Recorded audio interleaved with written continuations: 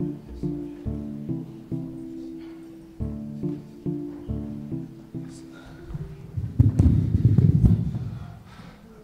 and gentlemen, thank you very much for the opportunity being here with you today. I was working in the Ministry of Hungary twice, between 1996 and 1998, and then later between 2002 and 2006. And it's a pleasure for me just to share with you some of our experiences concerning inclusive education in Hungary. The PISA survey in 2000, the results of which became public at the beginning for us in 2002, caused a real shock in the Hungarian, let us say, circle of experts dealing with education. It shows, if you see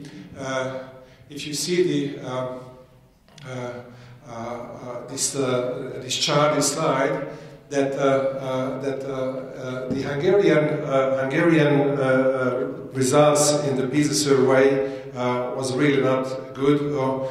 We somehow fulfilled under the average of the OECD countries and other countries taking part in this survey.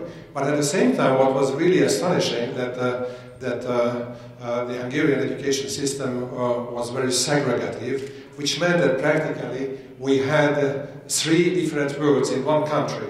If you see the column A, the first one, it represents the results of the kids, pupils, who are attending the grammar schools, giving a baccalaureate, and the results of these pupils is still better than the average of the Finnish students.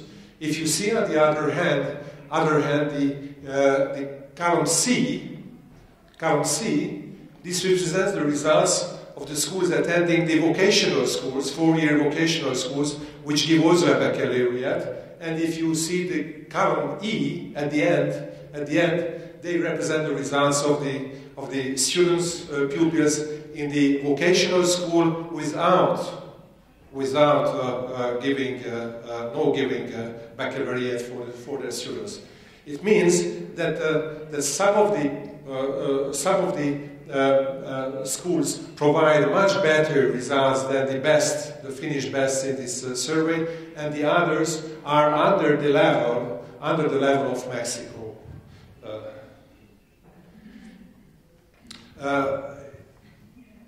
In this chart, you can see the result of a national survey, so in a much wider sample than the PISA survey was itself, which shows the reading performance and this connection with the school type, how the type of the school which is attended by the pupils determine their results in the different schools. Vocational schools with no graduation in the lowest level, then vocational secondary schools with graduation, then four grade secondary schools with graduation, and at the end we have 6 and 8 years secondary schools, which practically attract the pupils of the families of better, richer cultural and social background. The PISA survey also showed for us that the major factor to explain the differences between the performances of the student was the schools themselves, which school they attended. This explained 67% of the differences. But there was another also very important observation in this national survey, that what is the correlation between the reading performance of the kids and the highest education qualification of their mothers.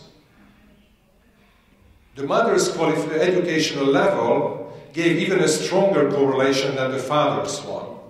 And it showed that those mothers who had who did not finish the elementary school, so they had only 0 to 7 grades, the results of their kids in the reading performance was 373, according to this comparable with the PISA results, yes? And those who had a university degree, it was practically twice as higher. So it shows how the education system inherits the social differences. And this was the starting point where we had to start something. This is also from the PISA results. You know, these different curves shows the correlation between the index of economic and social and cultural status of the families, of the kids, and the performance level of the students. And the black line shows the correlation between the student performance and the inter-school segregation. As sharp this curve is, as sharper the curve is, the segregation is higher. If we compare with other countries the same things, we see that in the Czech Republic, in Germany, later you will see in Slovakia, the situation is the same. While in Norway, as this curve is not so sharp, not so steep, and in Poland, the inter-school segregation is much lower than what we have in Czech Republic, in Slovakia, Hungary, Germany, and probably in Austria as well. This is a Slovak chart. In this line, you can see that there is a classification of the different countries in the PISA result according to great differences in opportunities, let us say, among the countries, and then performance below the average. And you will find Czech Republic, Hungary, Germany in the same box there, combining bad results and high segregation, which shows at the national level that an inclusive education, where there is no segregation, is not against the effectiveness of the educational system, but just the opposite. It serves to have a better effectiveness of the educational system. There are three major fields where we make differences of the differentiated in different types of segregation. The inter-school segregation, which is the most serious one. The intra-school segregation. You know, and there are some statements about this segregation and the types of this segregation, and of course the segregation in curricular and content-based segregation, where they have different curriculums. In Hungary, we do not have so-called specialized schools, what you have here. It's a great fortune. It's a huge advantage that we do not have that system. But in spite of this, the possibility which what was given to the parents in '85, still in the old political regime, in the socialist regime, that they, when the system was liberalized, that they could choose the schools where they could enroll their kids. It started a spontaneous segregation process. And as it was, in quotation mark, I say, a liberal solution, and a new freedom for the parents, even after the regime change, we could not change back the system and to have, to somehow moderate the bad effects of this. So we had to fight and to find other ways to solve these problems. And as you see, as a consequence of massive segregation, disadvantaged children drop out or end up almost exclusively in vocational secondary schools that provide no graduation. This is the end of this. In this process, and there are some facts that 1/10 drop out before going to secondary school, 2/3 go to vocational secondary schools offering no graduation, and disadvantaged children are vastly overrepresented within the student population of the vocational school that offer no graduation prospects in high labor market. And of course, the Roma situation within the disadvantaged group is even overrepresented and even much harder. But the question of segregation is, it affects three, partly and not totally overlapping social groups. One group is the first group is the mentally or physically having mental or physical disabilities, children having these. The other group of those who have a bad social cultural background of the families, poor economic background of the families, and the third is the ethnic dimension affecting mainly the Roma population in Hungary, the number of which is much higher in Hungary. If we compare that, the population of the Czech Republic is practically the same as what we have in Hungary, around 10 million, but the size of the Roma population in Hungary is between 600,000 and 800,000 somewhere, according to some estimations even higher.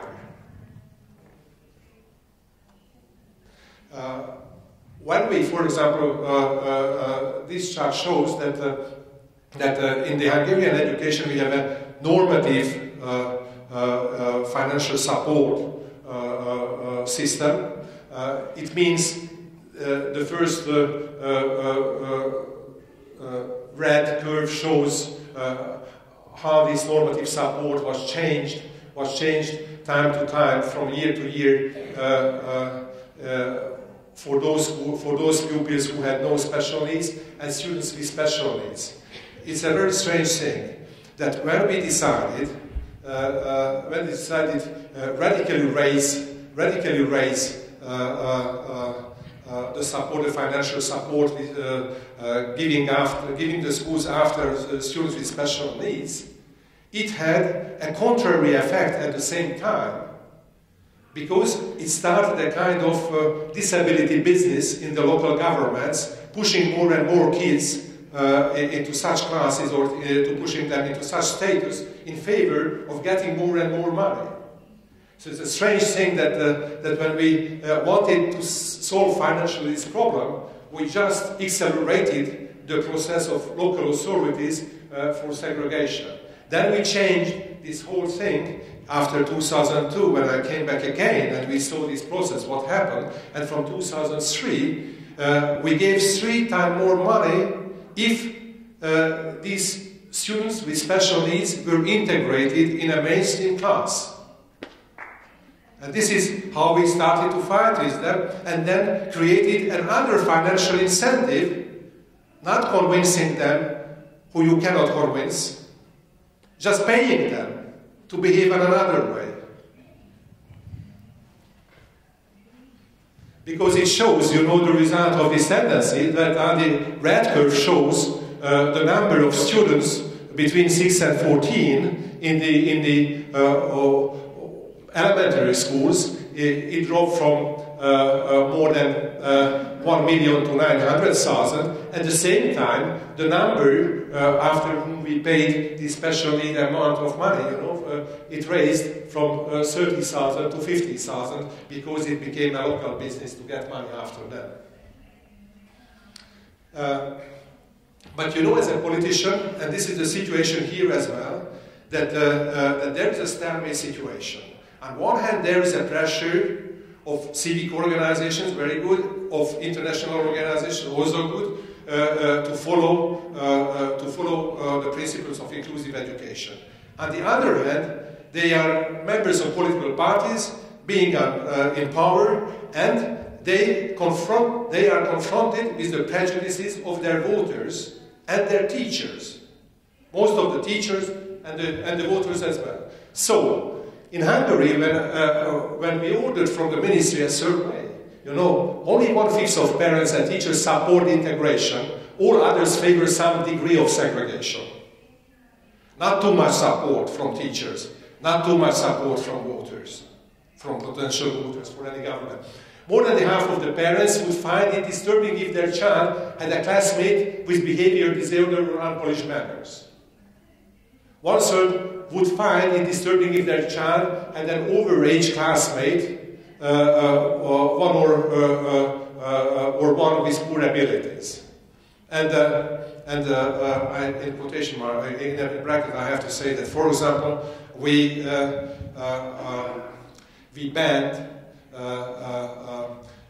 we banned for the kids in the first 4 years the repetition of classes in the school. We did not let the schools to push them back if they could not behave, could not teach them, train them through a personalized teaching method, etc. And the last room and poor classmates who disturb 1/5 of the parents. So this is a stalemate situation when every government suffers from that, and in the most of the cases it results no real changes in policies. Liberal reform, I say, I'm a liberal politician. I was a member of the Liberal Party. I was for 20 years in the parliament from 1990 until 2010. And before 1990, I was a member of the dissident movement in Hungary, having some connections also with dissident movements here in Czech Republic, at that time Czechoslovakia and Poland, etc. So I was devoted for that, and there were 3 pillars of the anti-segregation program. One is a general anti-discrimination legislation, the guarantees of desegregation. This is very important. To accept them as a human right, that kids have a right for having an education in the mainstream education. They have a basic human right to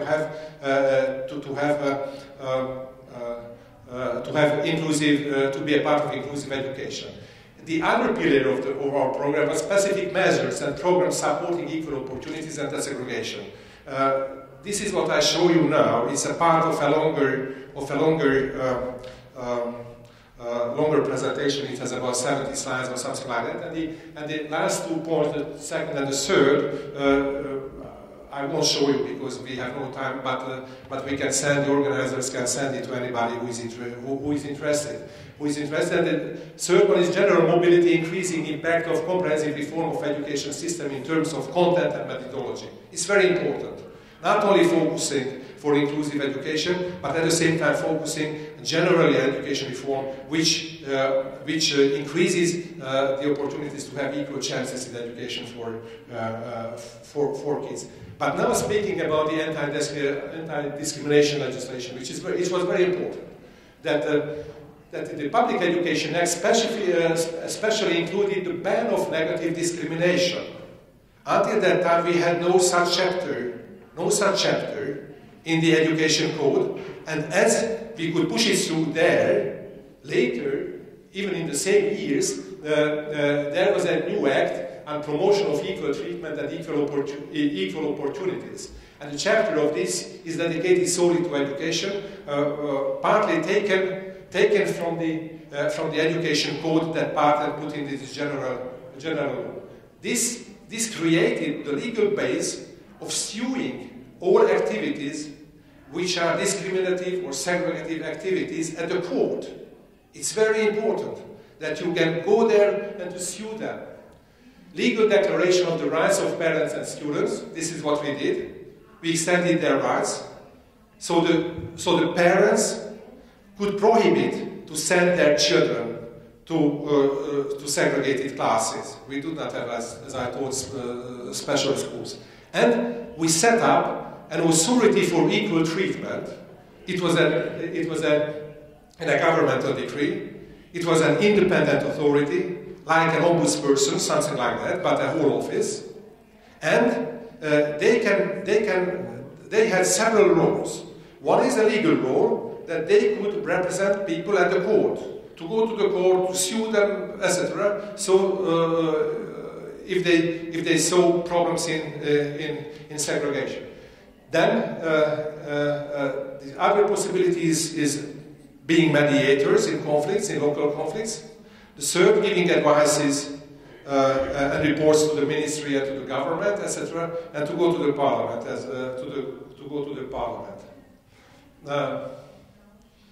Okay, let's go further. We reached some results. These are the PISA survey, the results of the PISA survey. You see that at the end, in 2009, the results are already better, while in the case of Czech Republic, you have a deterioration of in the reading performance of the PISA, and this significant change in Hungary occurred mainly of the better results of the poorest, of the worst share of students who were integrated partly and had new methods of competency-based education. At the same time, it's a segregation index. We have data only from 1980, 89, 92, and after it yearly from 2006. You have the same problem as what we have, that there is not a proper registration of, let us say, this is about the Romas and the integration of Romas in the mainstream education. So it is based on such surveys that the headmasters give an estimation about the share of Romas in their school, and this is about inter-school segregation. So when we started this process in around 2003-2004, after it started to decline, unfortunately we do not have data about it. It went on until 2008, and then 2008, when the leaders of the ministry did not pay any attention anymore for these actions, the data became worse again. So it means that it's very important that the high-level political leaders should be devoted for such a fight for segregation, for anti-segregation. And this is what we did, and I will finish soon. That in 2002, when I returned to the ministry, we established a position of ministerial commissioner responsible for the disadvantaged and Roma pupils. This was very important, not just to have a consultation body with endless discussions, no competency, practically doing anything, just a club. So the commissioner was an expert coming from an NGO. Never worked before in the ministry or in the public administration. She was a lady. She had a long tradition. A Roma. She was a Roma lady. She has a long tradition as a civic freedom fighter in NGOs. She became the commissioner. She had an independent staff and was directly responsible to the Minister of Education. This commissioner was not put into the bureaucracy. It was a guerrilla squad, I have to tell you. And the bureaucrats of the ministry were complaining all the time that what are they doing here, you know, because it disturbed the whole working of the ministry. Because they had the right to comment and to stop all actions within the Ministry of Education. And then to push it on the level of the minister to decide whether their comments should be followed or not. So it created a very clear public discussion within the ministry, and as the different parts of the ministerial bureaucracy felt that if they do not take consideration the principles of inclusive education and the segregation process, then they cannot do anything because everything will be stopped and they cannot follow their previous practice, then they started to change their mind. And now they started to incorporate in their minds those notions. Then they led a new institution, this National Educational Integration Network. We established such a network with about 200 activists all over the country, giving advices to the schools to implement mainstream, to have the desegregation process and to push back kids to the mainstream education. They cooperated with the Authority of Equal Treatment, and they cooperated with NGOs.